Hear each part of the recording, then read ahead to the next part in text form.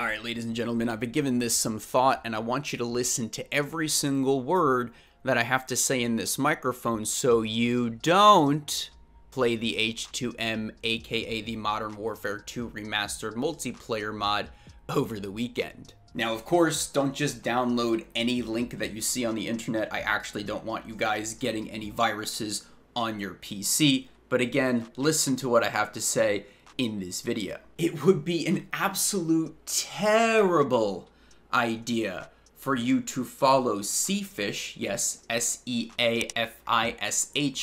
on Twitter. It would also be an awful idea if you actually followed his Discord that he's posted numerous times on Twitter.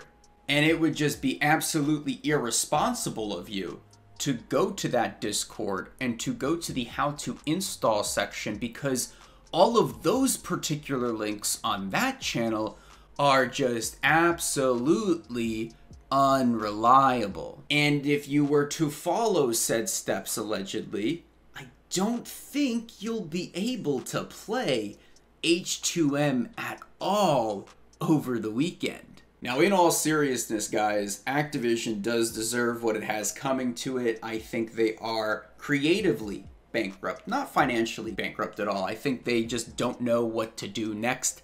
And I think they are very, very scared and, as a matter of fact, just insecure of some developers that decided to do this in their basement, create a mod for free that actually, in fact, boosted Modern Warfare Remastered sales for the past week.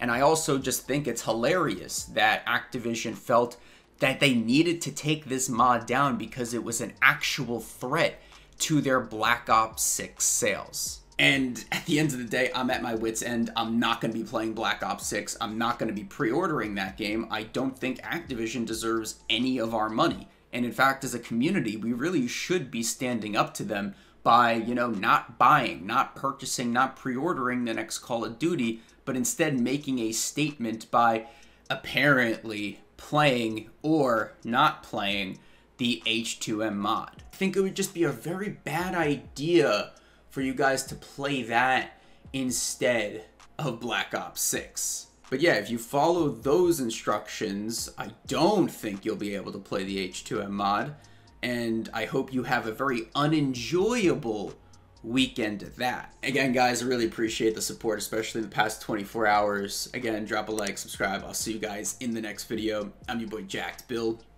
and signing off.